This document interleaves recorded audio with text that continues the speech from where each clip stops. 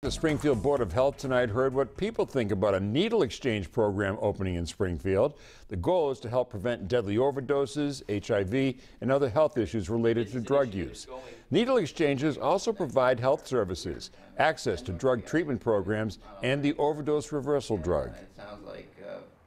They've been shown to be incredibly effective in engaging people and as a tool to provide further services that include things such as the distribution of Narcan, which is the drug that reverses a potentially fatal overdose.